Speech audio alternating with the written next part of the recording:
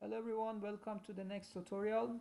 In this tutorial we are going to learn how to model and simulate a conversion reaction, and for that I have defined a problem description here.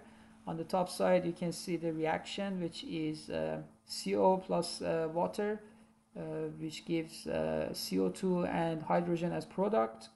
So the conversion rate is 80%, which means the main reactant is going to convert 80.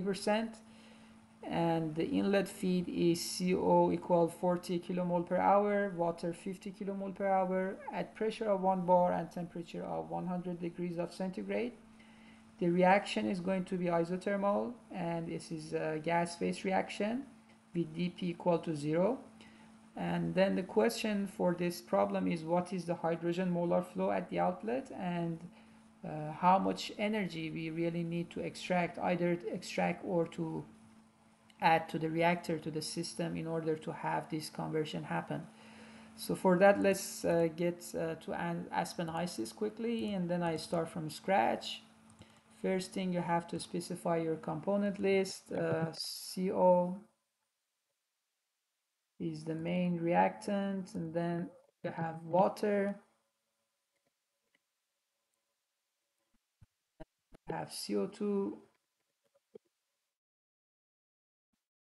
also hydrogen. Okay. Second thing is you have to select your fluid package. As usual, I select Peng Robinson. And then once your fluid package for thermal properties selected, then you click on reactions.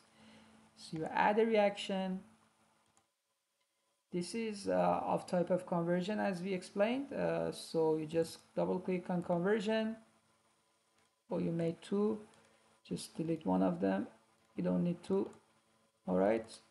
Then you double click on your reaction, and then you select your components. The first thing is CO, which is going to react with water, and as product you have CO2 and hydrogen with the coefficient of -1, -1, and 1 and 1. Okay, as I said, the base component is CO, and then this is of vapor phase. For the conversion, you can see the equation here. This is 80%, and then the rest you can put it to 0.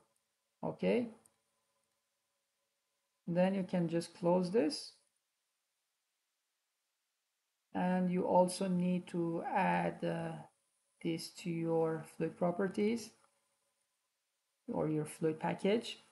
And now you can see that everything is turned green, and this is ready to simulate. You click on simulation, and from the left side you look for the conversion reaction, which is actually this one, conversion reactor.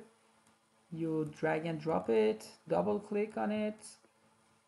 For the inlet, you call it feed,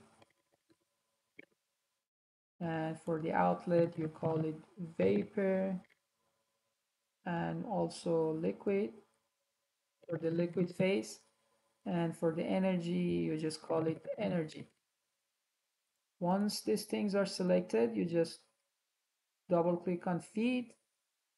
For the feed, the first thing, you go to composition, and you had the molar flow, not the molar fraction. You select it under basis.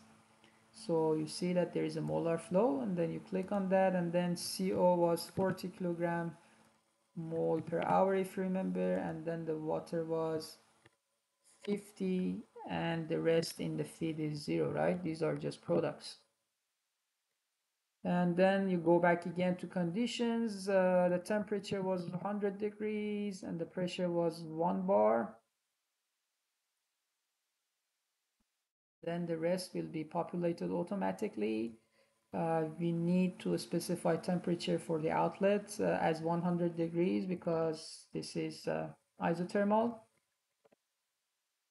right? You need to do the same for this. And then you double click on that again, and under parameters you see the delta P is 0. This is a default value, which is good. uh, but still it's not green. You requires to specify the reaction set. You go on the reaction, and then your reaction set that you specified before was called set one. And now this is calculated and everything is turned green. Let's look at some of the results. If you see here, uh, there is no liquid phase. Everything, it seems like the molar flow of liquid is zero, and then everything in the inlet, which was 90 kilomole per hour, is turned out to be vapor in the vapor phase. So one of the things that we can check is the conversion rate. Is it really 80% of CO converted? For that, you can double click on this one, and then you go under worksheet, and then the composition. And here you need a calculator, of course, to find the conversion rate. So you had 44 mole of CO in the inlet, minus 0.889 divided by 4444, which you can see it's very close to 80%.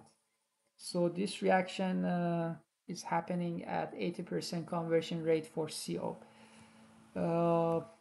What was the hydrogen? Okay, the question was, what is the hydrogen molar flow in the outlet? You can also check that here. You go to the vapor and then to composition, and you can check how much hydrogen you have in the vapor phase in terms of mole. This is 0.3556.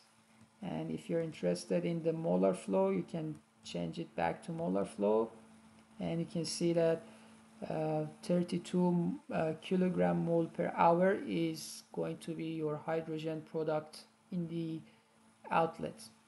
And how much energy do we really need to make this reaction happen? So here you can see that you have minus 1.31 e to the power 6 kilojoule per hour you need to extract from the system in order to have this reaction to take place. I think that was it, more or less. This was a very quick tutorial. I hope you have enjoyed it and you have learned how to model, how to set up, and how to simulate a conversion reaction. Thank you. Until next time.